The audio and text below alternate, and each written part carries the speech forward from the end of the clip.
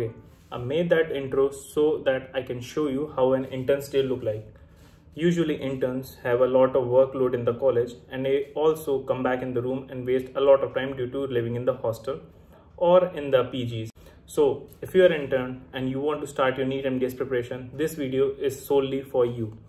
Hi, my name is Dr. Pravut Patel and today we're going to talk about how you can start your preparation in internship without wasting so much time. So let's begin. See, there are 4 ingredients for success. Number 1, goal. Just remember, a goal without a deadline is just a fantasy. A goal with a deadline and proper planning is an intention you have.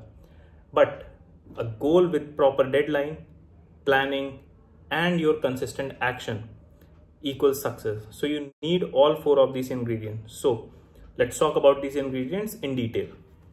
The first thing to think is, what is your goal? Why you want to start your preparation for NEET MDS? It can be anything. Your parents don't have enough money for your MDS. You want to do it from government institution. You want to do it from a good private institution or a deemed institution. You want oral surgery from a good government college. You want prostho from a good government college. It can be anything. What is your goal? Define it and then work on it. Next ingredient is deadline. You need to set a proper deadline. See, let's just assume that your exams will be in the month of March. So you have approx 8 months: July, August, September, October, November, December, Jan, Feb. So let's just leave the last 2 months, that is January and February, for a revision basis only. You need to do revision in those 2 months or else you will forget everything. Now you have 6 months from July to December. Now these 6 months you need to use for your preparation. First of all, for your completion of the content of all the subjects. The second, as many question banks you can practice, you should. If you can do it 1 time, 2 times, 3 times, just do it. Number 3, if you have joined any coaching or institution, do its question bank or the app. They usually give the subscription. So use that, complete that, solve as many exams and revision exams in the coachings that they are giving. Do that. So you have to do that in the 6 months, and along with that you have to do proper revision. Like do just a subject revision, usually daily or in 2 days, 3 days time period you have to do, so that you don't forget. So you need to set a proper deadline, and I think for most of the subjects you need to follow this schedule I'm telling. Just divide the subjects in 6 months, that is 180 days, and you can do it like this. For DM I gave 12 days. For oral path, oral medicine and oral radiology, 15 days. Pedo 7, ortho 7, prostho 12. Prostho is a big subject, you need to give a lot of time. Cons and endo combined 5 and 7 days. Cons you can give 5 days and endo you have to give 7 days at least. Then oral surgery 9 days, public health 9 days, and perio 7 days. Perio is a vast subject, but it's quite easy compared to the other final year subjects. So you can give only 7 days, that's enough. So the final year subjects combines to a 90 days. Now moving on to the basic subjects. Anatomy you have to give 8 days. Anatomy is a volatile and a tough subject, I think. You need to give at least 8 days. Biochem 6 days. Actually you should not give 6 days, but for the first read you have to give those many days. Physio 8 days. Physio is a vast subject and you have to give a lot of time to it. Dental anatomy and dental histology combined 8 days, or you can divide it into dental anatomy 3 days and dental histology 5 days. You can shuffle it according to yourself. General pathology 6 days enough. Micro 9 days. Micro is a vast subject and a pretty volatile one. You need to give at least 9 days. Then pharma you have to study every day a little. Just allot 1 hour every day for pharma and you'll be good to go. Medicine 9 days and surgery 6 days. This amounts to a total of 60 days for the basic subjects. See, now the total becomes 150 days. I said you have to divide it into 180 days. Now the next 30 days, that is the 1 month that remains, is a buffer. See, you won't be studying continuously. I have skipped days. I have had burnout. Like I studied today for 10 hours, then I was not able to study the next day. So you will have the same days to yourself because your schedule will be too hectic. You will be doing hospital duty and then you will be studying for the exam. It will be too hectic for you. So you will be leaving some days in which you are not studying at all. So use these days to adjust them in between and use them efficiently. Now we have covered 2 points, that is, the one is the goal and the other is the deadline. Moving on to the third point, that is a proper plan. You need a proper plan to accomplish what you have thought. See, internship, you have less time, so I prepared a plan. I used it during my internship days, so you can use it too. So I'll divide them into 3-part plan. See, first part you have to use in the July, August, September. Second, use in the next 3 months, that is October, November, December. And the last one in the month of Jan and Feb. See, in many colleges you do not get leave during internship, but in some you get. So take the leave in the last 3 months. That will be very beneficial for you to do revision and proper practice of the MCQs in the last months. For July, August, September, follow this. 8 to 4 you will be in the internship. 4 to 5 you will be having a tea break after the internship, chilling out or coming back to the hostel room. Now, from here on, I have divided this plan into 2 parts. See, some people come back from the internship and take a nap and then they start to do their work or study, and some they just come and start studying immediately.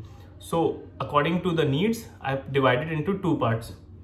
So the first who come and take a nap, for them, come back to the room by 5 to 6 take a nap or a break. From 6 to 8:30, this is your slot 1 for studying. It will be approx 2 hours 30 minutes. Moving on, 8:30 to 9:30 you will have your dinner, go to your mess or go to your kitchen, cook something, eat. Moving on, 9:30 to 12:30, 3 hours of slot 2, studying 3 hours. Then 12:30 to 1 AM, take a break, do your chores, whatever you have to do. Then 1 to 2, do a proper revision and just sleep. This is for the ones who take a nap after the internship. Then moving on, for the ones who do not take a nap, follow this. See, during the course of your preparation, you have to decrease sleep as you have already less time.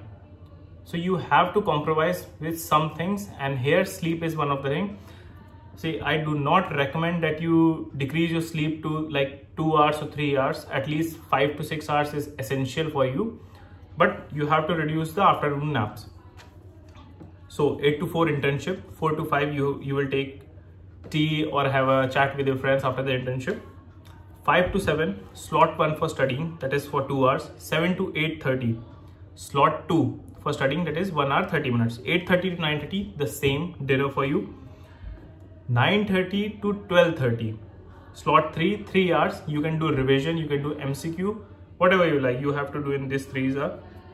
12:30 to 1 o'clock, take a break, do your chores, whatever you have to do, prepare for the next shift, whatever you want to do that.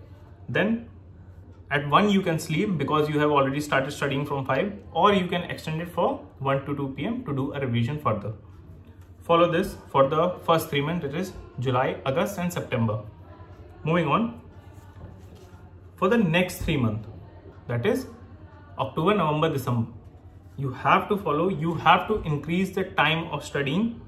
And for the 3 months, when you follow the first plan, you will have a mentality that you have to sit on a table chair and study. This will be your mentality. You would have set a proper pace that you have to study for at least 5 to 6 hours.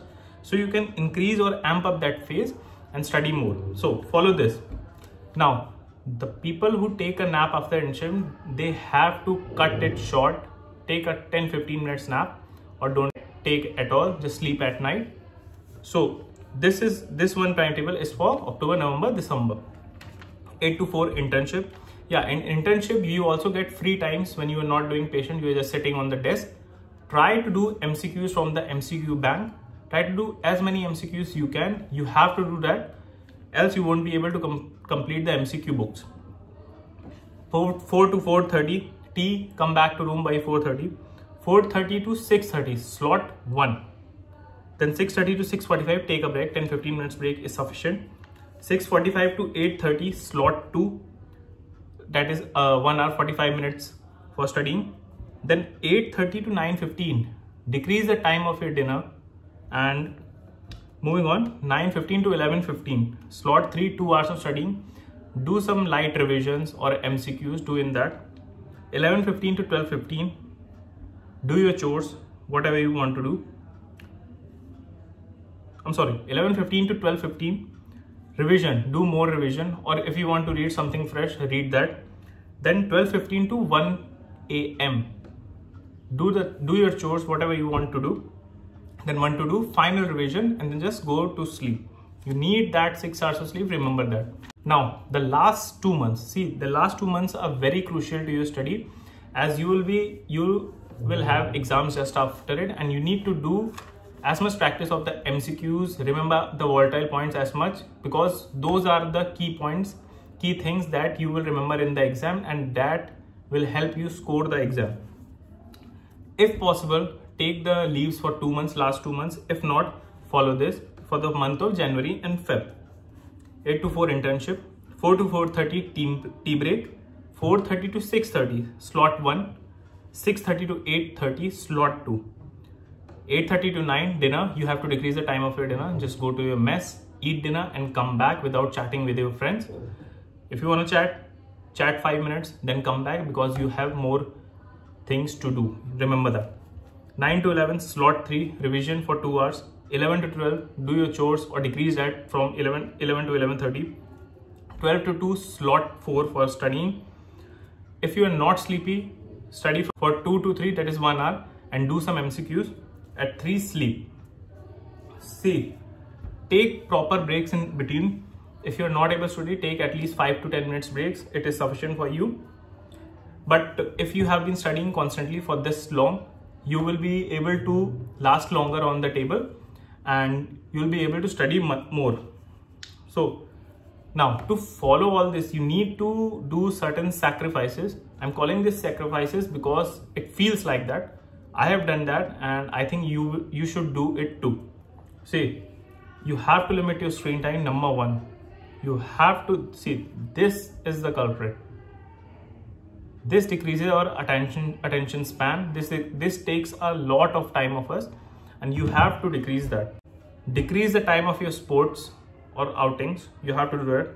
Avoid the hostel parties, birthday parties, all kind of party. We all have that. Avoid them. See, you have to avoid all these things, and just remember, people who are close to you, people who are really your friends, will understand that you are preparing for the exam and will give you time. And those who don't give them. Just focus on your studies. Just remember, it's your future. You are making the concrete decision, so you need to make them fast. The last ingredient, that is your consistent action. See, you can have the perfect plan, the perfect books, the proper deadline, but if you do not have your will, or you do not put your consistent efforts, you won't get anything. If you don't have the will, you won't move a single inch. So start your preparation with motivation, and just be consistent with it. Just start showing up, start sitting on your desk. It will build a habit. See, habit building is very important. See, in the starting, you have motivation to start the preparation, but motivation fades with time. So you need consistent action, and this consistent action is your habit. You need to build the habit of sitting on the chair for 6 to 8 hours at least. That's how you start studying. That's how you do the MCQs, and that's how you prepare for an exam like this. See, it's not a sprint, it's a marathon. Remember that. You have to do this for a long period of time, 8 months at least. You have to do this. Remember that. So that's all the ingredient you need for success. Just use them, and you will do good. All the best.